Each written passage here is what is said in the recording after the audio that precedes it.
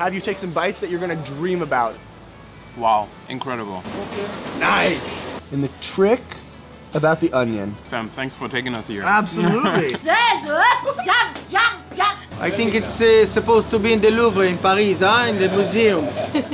Okay, so this video is gonna be a bit different because Maddy has a bit of a cold. She basically has no voice at all.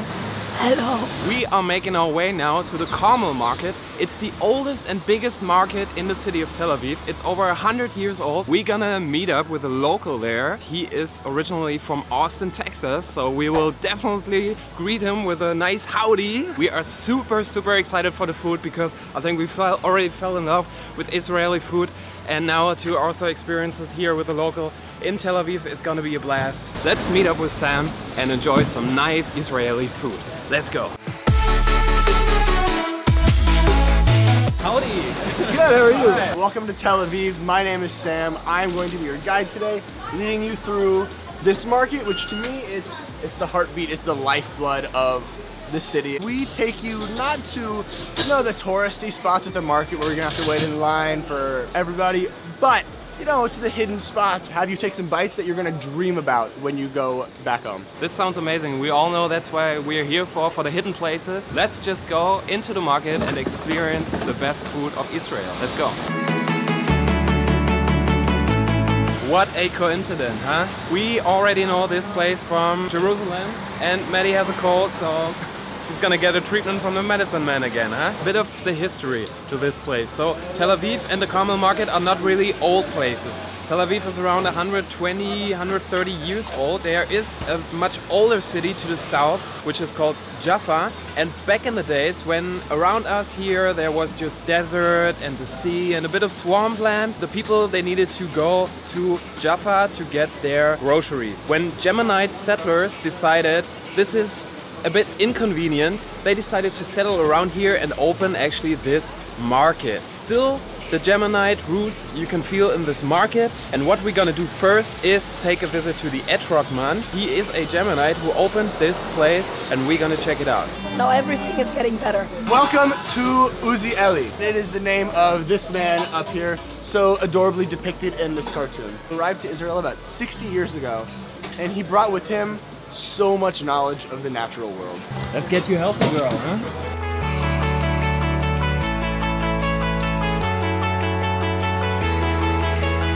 So this is what's gonna cure you. Turmeric, ginger, cayenne pepper oil. Chaim. Nice! Definitely a bit spicy, you know it. I'm a spice lord, so I'm okay with it. Maddy, how are you feeling? Good? Very nice. So we're getting there. The progress of healing Maddy is at 50% now, so gonna take it all the way. These are a couple of drinks I wanted to share with you guys today. We have the Etrogat, the green juice. L'chaim! This is our coconut passion fruit. L'chaim! It's amazing, huh? Once it gets to summer and it's beach season again, I'm gonna buy a bottle of this, a little bit of rum, and take it to the beach. Oh yeah, sounds reasonable.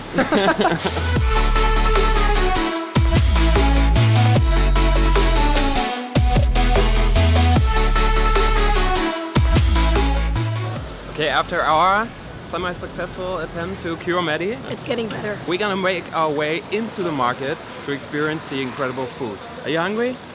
Oh yeah, let's go.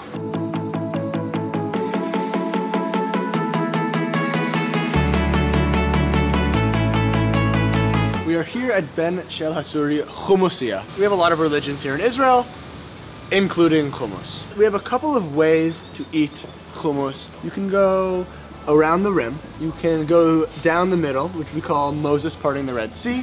This is kind of a more advanced method. You can do the claw and you just give it a pinch.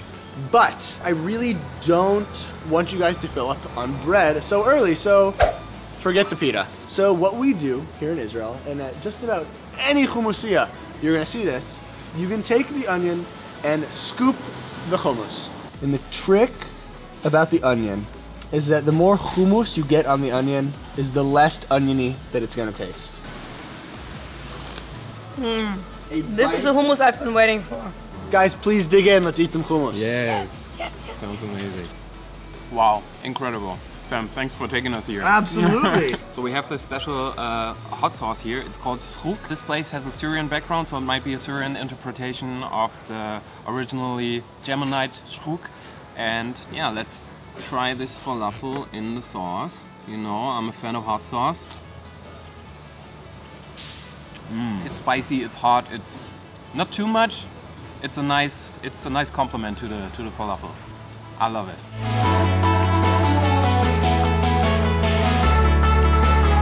Okay, seriously, this has been the best hummus that we've ever had in our entire life. This really hit the spot. And as usual, we are putting all of the locations in our do-it-yourself food tour guide. Download the guide and also have a great food experience here in Tel Aviv. There you go.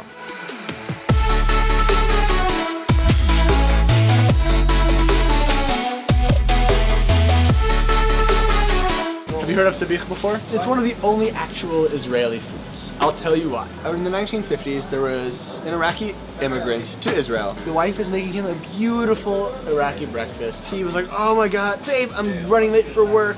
I can't sit here and eat this amazing, beautiful breakfast that you made for me. But I'm not gonna let it go to waste. So let's just put it up. We're in Israel, so I'll take it and we'll put it in a pita and I'll eat it at work. You know, one hand on the sandwich, one hand on the wheel. But as a bus driver, he had people coming in and out of the bus. What is it? I've never seen it before in my life. And he made something up. He's like, oh, it's a sabich. And this is one of the only foods that is invented right here in Israel.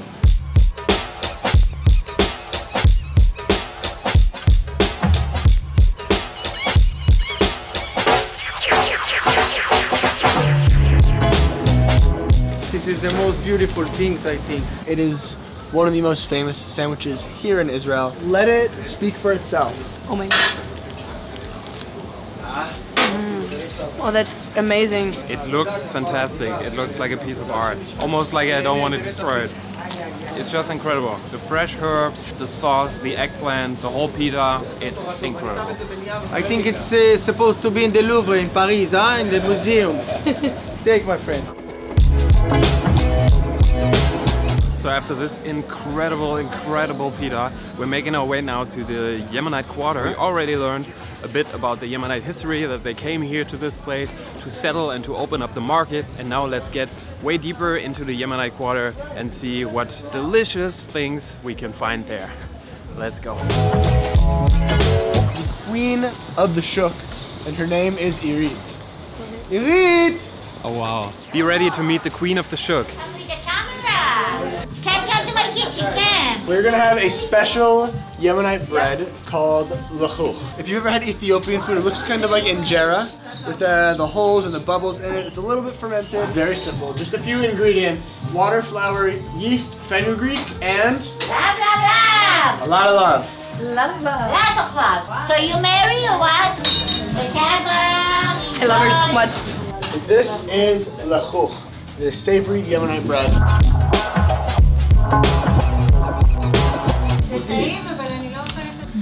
So this is the famous lachouch from the mother of the shuk. So you want to do the fresh tomato sauce on here and then just dig in. Wow, I could eat this all day. It's really good. Wow, I love it. I guess we would have never found this place without the help of Sam. Again, he brings us to all the good places. This is just awesome. It's incredible. L'chaim!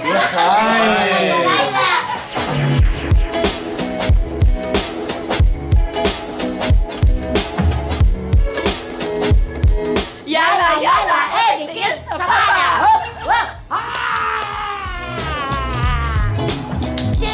Dance, dance, jump, jump, jump.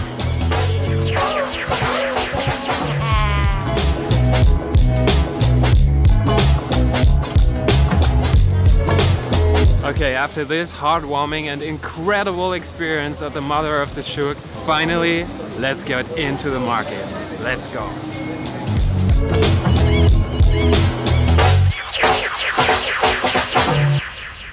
Guys, welcome to the shuk. We've been exploring the Yemenite Quarter a lot. Now it is time to experience the main thoroughfare of Shuk HaCarmel. So, let's enjoy the sights, the smells, and the sounds of the Carmel Market. Sounds like a plan, let's go.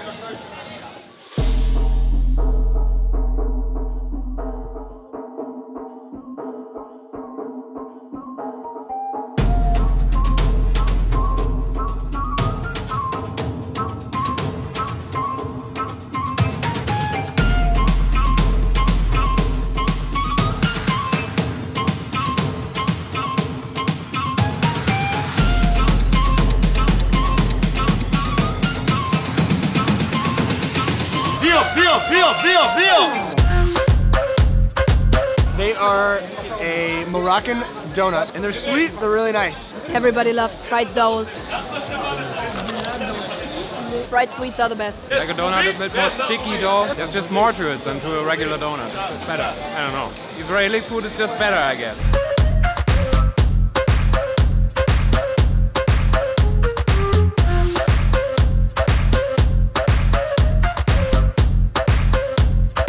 Malawach is another Yemenite bread, kind of like the lahuk we had at Eretz, but it's different. Okay. Everything here is amazing. Everything here is amazing. I love it. Kind of makes me want to dance and sing. He's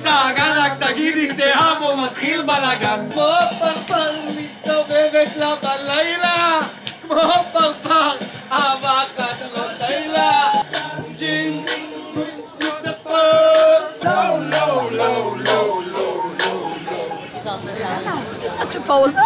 This city is wild, man.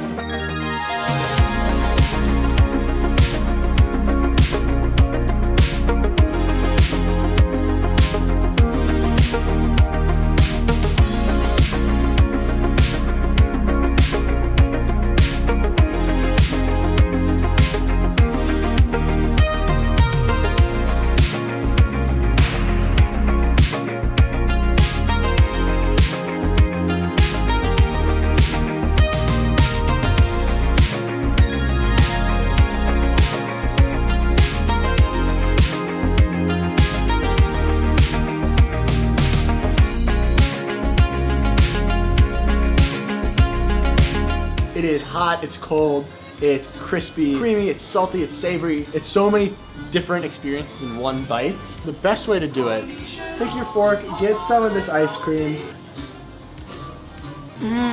That's amazing. This is incredible again. Sorry if I'm repeating myself, but it's just, oh my god. Just crazy.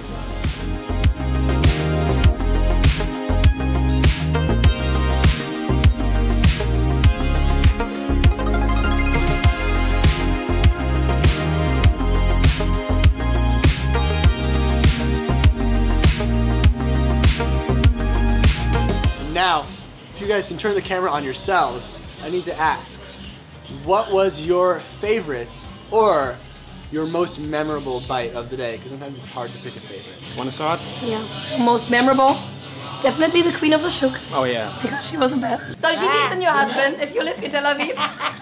Come here. And the most memorable food. Really Everything good. was good, right? Really good hummus. It's something I can just dream about in Germany. Oh, for me it was definitely the sabish. That was really good. But in general, everything, the whole tour was memorable, right? It's really hard to pick because everything is better than the other and the other way around, and it's just crazy to decide. If you have the chance, come to Israel, come to Tel Aviv, do the food tour with delicious Israel. It's just amazing. It's the best. Yeah, it is. So we're gonna end this with some really good coffee. As you know us. Enjoy. L'chaim. L'chaim. L'chaim. So this has been the amazing food tour here in Tel Aviv in Israel. The food was absolutely incredible that we again decided to put all of the information you need into a guide with all of the locations and the Google Maps and everything you need. It's linked down below, and yeah, download it and enjoy the food for yourself. See you in the next one. Bye. I love to talk. I can't talk. It's just like the worst thing. I sound like a broken guitar. I'm gonna tune you. She loves my voice. She actually says sexy. Yeah, it's very sexy, yeah. That's been awesome. Don't worry! I'm a little worried. She's the best. Hey, hey! Stop! Wait a minute. Julia!